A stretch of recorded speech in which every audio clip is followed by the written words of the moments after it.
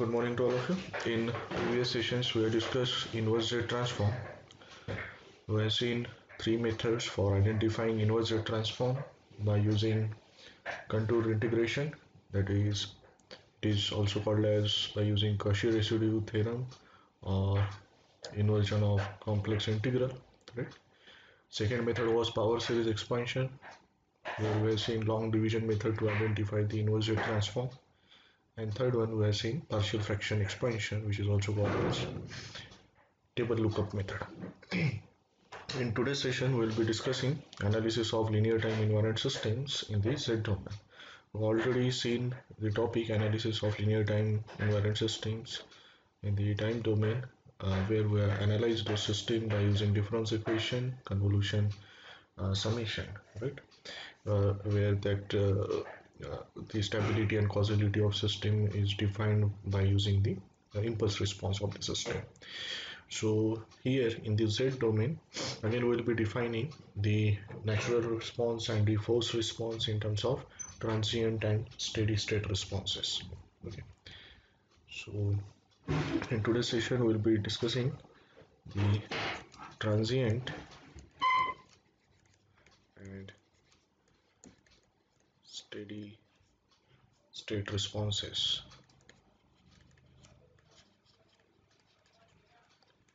So we already know that the response of the system to a given input can be separated into two components. First one is the natural response. These things we have discussed when we have seen the difference equation, where we have identified the zero input response. So that natural response is also termed as the zero input response. And second one is the forced response. So this forced response is also termed as the zero state response. Okay. In the difference equation topic, we have discussed how to identify the homogeneous solution and particular solution. From homogeneous solution, we have identified the zero input response, which is also termed as the natural response of the system. Somewhere it is also referred as the pre-response. Right.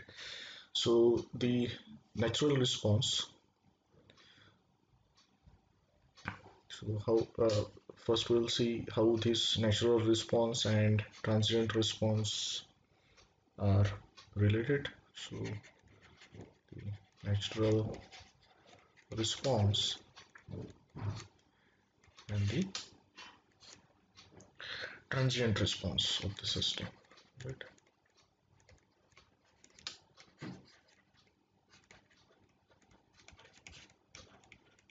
So the natural response of a causal system has the form YNR. This in suffix NR represents the natural response.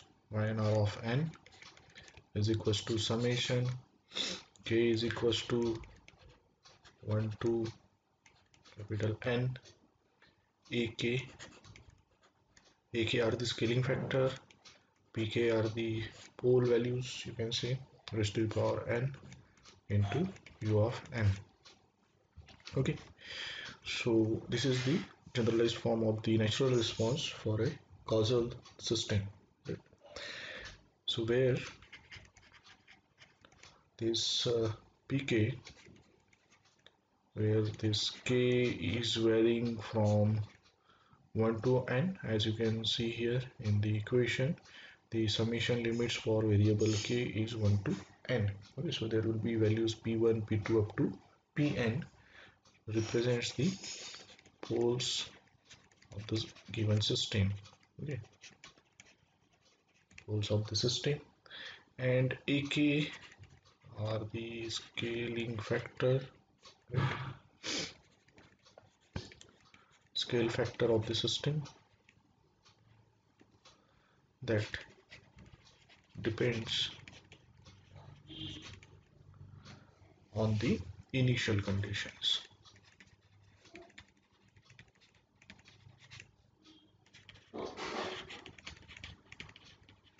initial conditions and on the characteristics of the system. So Pk indicates the poles of the system, while Ak the scale factor that depends on the initial conditions of the system as well as on the characteristics of the system. So U of n is the unit step sequence that we already know, right? It is one of the elementary discrete time signal. The natural response of a causal LTI system is given as yn(r) of n is equals to, or it has the generalized form as yn(r) of n is equals to summation k is equals to 1 to n ak pk raised to power n u of n. Okay, so the difference in the natural response and the force response is only in the this scaling factor. Okay, as you observe here, the scale factor ak depends on the initial conditions. Okay, because as we have seen in the difference equation, while identifying the natural response or zero input response, the input is not considered or input is taken as the zero. Okay, so that means the response of system depends on only initial condition, that is y of -1, y of -2 and so on, right? So those indicates only the scaling factor of the system, right? So if these values of poles are less than 1 for all k, okay, so if this pk is less than 1 for all k, right, and then yn(r) of n, this yn(r) of n decays to 0. Okay, it gradually gets decreased, okay, up to 0 as n approaches to infinity. If you are increasing the value of n, that is time, okay, so this yn(r) of n will decrease. Okay, if this pk is less than 1, because we are taking pk raised to the power n. So just for example, pk value is 0.9. Okay, so if it is 0.9, if you are taking 0.9 raised to the power 10, so obviously this value 0.9 raised to the power 10 will be less than 0.9 raised to the power 9. Okay, so if you are increasing the value of n, so if n is approaching infinity, so yn(r) of n will decrease to 0, right? Gradually will decrease to 0. So depending on the pole values, if pole values are less than 1, okay, so you can say that this yn(r) of n decays to 0 as n approaches to infinity and increases, right? So in such cases we refer to the natural response of the system as the transient response. Okay, if your natural response is decreasing, right, it is approaching 0, so in such case the natural response is referred as what? Transient response, right?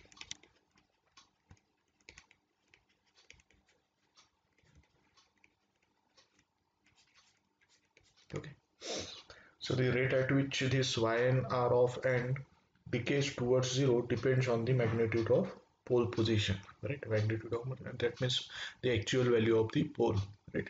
So if it is just for example, if it is 0.9, okay, and if we are considering two cases, in first case the pole value is 0.9, in second case the pole value is 0.01, right? So when the pole value is 0.01, so it will decays or approaches to 0 earlier compared to the value when it is 0.9, right? So the rate at which this yn(r) of n decays towards 0 depends on the magnitude of the pole position. If all the poles have small magnitudes, okay, just that I have said now, if the pole values are 0.01 or maybe 0.003 or maybe 0.0004, okay, so such magnitudes are there for all pole values, then what will happen? So obviously the decay is very rapid. Okay, if all the pole values have, sorry, all the poles have small magnitudes, right? So if all the poles have small magnitudes, the decay is very rapid. On the other hand, if one or more poles are located near the unit circle, just like 0.9, 0.9, it is located near the unit circle. Okay, the corresponding terms in y and r of n will decay slowly towards zero. Okay, and the transient will persist for relatively long time. Okay, so that transient will be there available there for longer duration. Okay. So this is what all about natural response, which is referred as the transient response. Okay, when you are taking the all pole values less than one. Okay, in this case, the natural response decays to zero as and approaches to infinity. So second one is the forced response.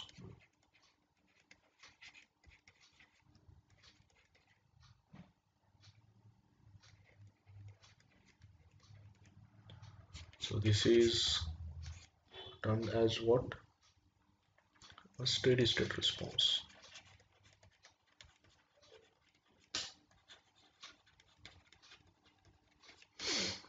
So if you compare the generalized form of this forced response and natural response, they have similar generalized form. Okay. So simply here it is yn r of n. So here we will be taking it as yfr of n. Okay, that is forced response of the system, right? So it is equals to summation k is equals to, so here we can take some other summation variable or the range of variable we can modify, right? So k is equals to 1 to n is here, so I can take it as k is equals to 1 to l, just for example. Okay, and the scaling factor we have taken it here, it is ak, right? So here I can take it as qk, uh, pole values as qk raised to the power n, again u of n, right? So only variable notations I have changed here, right? But terms are similar, right? So again, where this qk, small qk, represent the pole values. Okay, the poles. Here n is varying from 1 to l, so q1, q2 up to ql will be the pole values, and while these qk are again scale factor, but initially these scale factor depends on the initial conditions, but now this scale factor will depend on the input sequence. Okay, so these were the scale factors, right? So scale factors depends on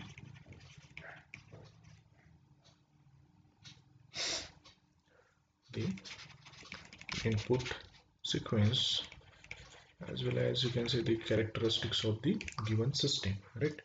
So we have seen forced response when we have seen the difference equation topic, right?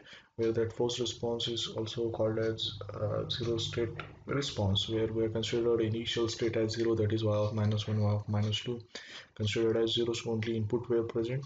So therefore, again, in this case also, the scale factors in case of forced response depends on input sequence, okay, not on the initial conditions, right? So if all the poles of the input signal fall inside the unit circle, again obviously the YFR of n will decay towards zero as n approaches infinity, just as in the case of natural response that we have just seen, right? That means if this qk is fall within unit circle, that means it is less than 1, all qk values for all k, then yfr of n, okay, yfr of n, that is forced response, decays to 0, right? As n approaches to infinity. On the other hand, when the causal input signal is a sinusoid, the poles fall on the unit circle, and consequently the forced response is also sinusoid, right? That persists for all n greater than or equals to 0.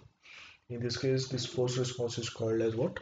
Steady state response of the system. Okay, that means when you are applying input as any sinusoidal, it may be cosine or it may be sine function. Okay, so if you are applying it as a sinusoidal function, input is applied as a sinusoidal function, the poles falls on the unit circle. That point you have to keep in mind. Okay, so what is that? The first point that we have discussed is what is that if all poles, two conditions here we are discussing. First one is if all poles of the input signal fall inside the unit circle,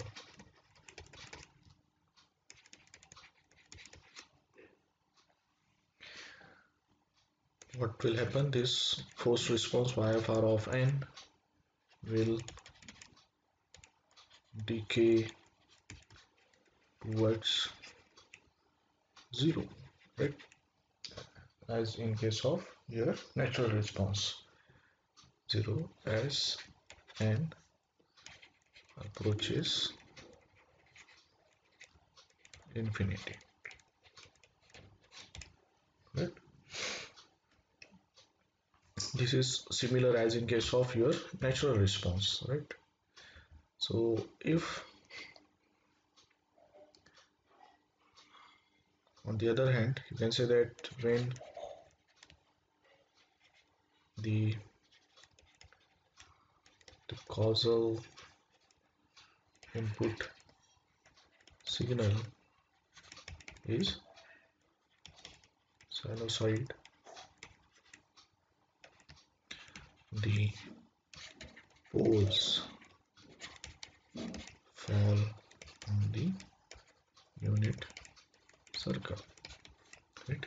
So that means this we have already seen. We have solved one example where we have identified the Z transform where sine and cos functions were involved, right? The ROC for that is simply uh, what you can say that you have taken those e to the power j omega values equals to 1, right? So poles fall on the unit circle, right? And therefore consequently the forced response is also a sinusoid, right? So you are applying input as sinusoid as well as you are getting forced response as a sinusoid function, right? And this will persist. Okay, that will persist for all n greater than or equals to 0. Okay, so in this case this forced response, okay, is termed as what? Steady state response. Why steady state response? Because input is sinusoid and to that sinusoid output is also sinusoid. But in previous case, whatever input that you are applying here, the force response is decreasing towards 0. Okay, but in this case it will remain a sinusoidal signal, right? So therefore it is called as what? Steady state response. So that is how we are defining the natural response and force response, and depending on the characteristics of pole locations, right, we are simply referring them as what? Transient response and the steady state response, right? So in next session we'll be discussing one example where we will be identifying the transient response, that is nothing but the natural response, and the steady state response, that is nothing but the forced response of the system for the given input output function and the given input signal. So input signal should be a sinusoidal signal if you want to identify the steady state response. Okay, so that example we'll try to solve in the next session. Thank you for joining this session.